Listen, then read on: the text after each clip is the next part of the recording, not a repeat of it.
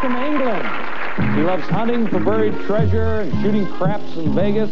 His ideal woman is short, not too liberated, and has a little meat on her bones. Please welcome Bryan Coulter. Hi, Bryan. How are you? Fine, good morning. Oh, good. Good, Bryan. A little meat on her bones, all that kind of stuff. Oh, yes. Yeah. Voluptuous. Don't you like slender women?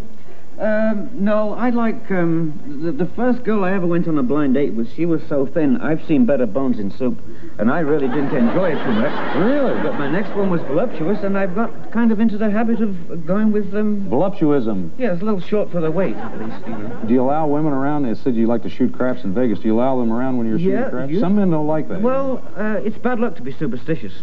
I usually like a girl to go. Yes, it makes me feel better, and usually they win more money than I do. Do they? Yes, damn them.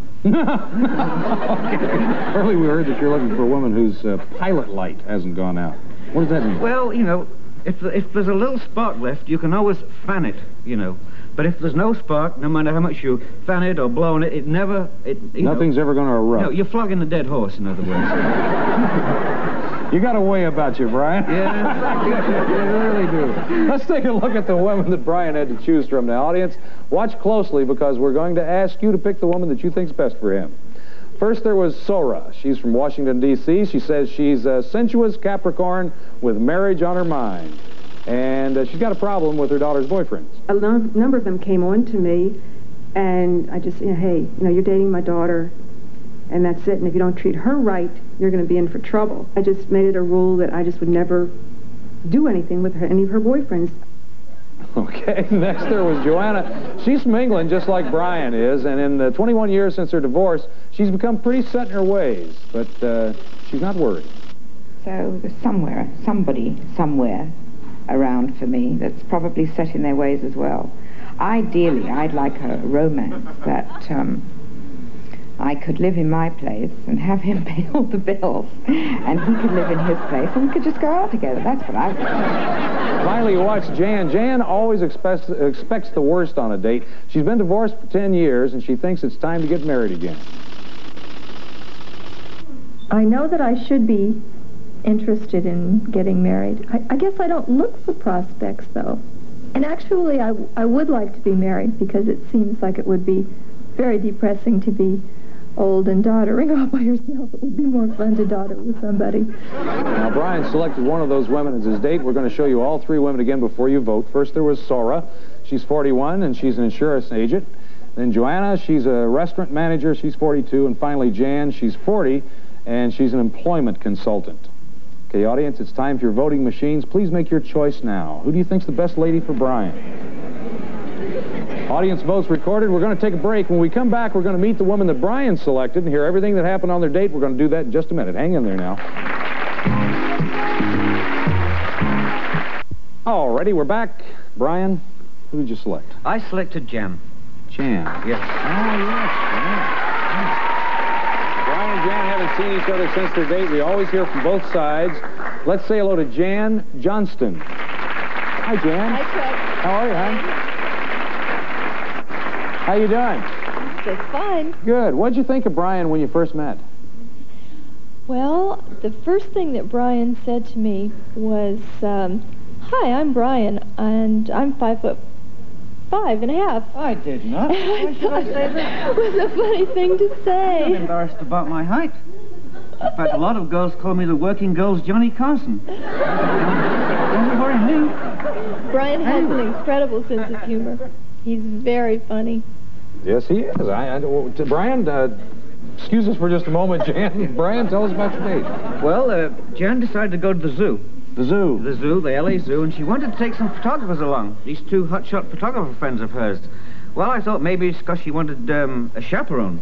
But she didn't, because, my God, it was like, sending Dracula to look after the blood bank. I mean, this couple was wild. But we went round the zoo and they... What were they like? Wait a minute. What do you mean sending Dracula to look after the blood bank? Well, they were kind of wild. I mean, well, just kind of quiet and a little bit inhibited. How were the photographers wild, though? Well, they were always acting up and they could see naughty things where there was nothing naughty. Oh. For instance, we went out round, we took an elephant ride and went round with this elephant, and it made half a circle and went into the middle, and this guy got a wheelbarrow out. You see, well, I wonder what the hell's he getting a wheelbarrow out? So when he came back, we could see that the elephant had relieved himself. And I just couldn't figure out how the guy knew that the elephant was going to relieve obviously himself. got that look in his eye. He must have done, yes. What happened next? Well, then after that, I think I wore her out going around the zoo. And so I took her home, and that was that. Well, you know, daylight inhibits romance. Well, Jan, you got anything to add to that? Well, I thought it was a lot more interesting than that. Did you? We had a great time at the zoo. We imitated the animals. I think that's a lot of fun. I just wanted to show the highlight. Were you hoping perhaps for a more romantic date with Jan? Well, I don't really hope too much in advance, you know. I think, like, blessed are they for they expect nothing, for they'll not be disappointed. So I wasn't expecting a lot. I never am. And anything that happens is a bonus. But we did have a good time. We were, you know, pretty compatible, and it was altogether an enjoyable day. It was an enjoyable experience, Yes. and certainly not a loss. It certainly wasn't, no. Good. Let's take a look and see who the audience voted for. Uh-huh. They voted for Jan, too. I want to take the audience's advice. I guess you can ask Jan out again, and we'll pay for it. That's how it works on the show. Well, I think there was an X factor missing there. X Factor. Which one was that? Well, it's hard to explain, you know. You can't pin it down. Mm-hmm. But she's a very beautiful girl, as you Yes, can she see. is. I can see that. She's right for a lot of people. But I think if the X factor isn't there, I'd just as soon stay home and wash my socks. No, she's a very pretty girl, though. She really is. Jan, honey, sorry, do you have anything to add to that? Well, it's quite all right. We had a very good time, but as Bryan said, I don't think that we were meant for each other. Well, I'm sorry things didn't work out, honey. We'll stick you back in our file if that's all right. Fine. We have a nice gift for you. Thanks for coming on the show. Thank you. Brian, thank you very much for coming on Love Connection. We have a nice gift for you as well. Okay. And we're going to come right back with another couple in just a minute. Stay with us.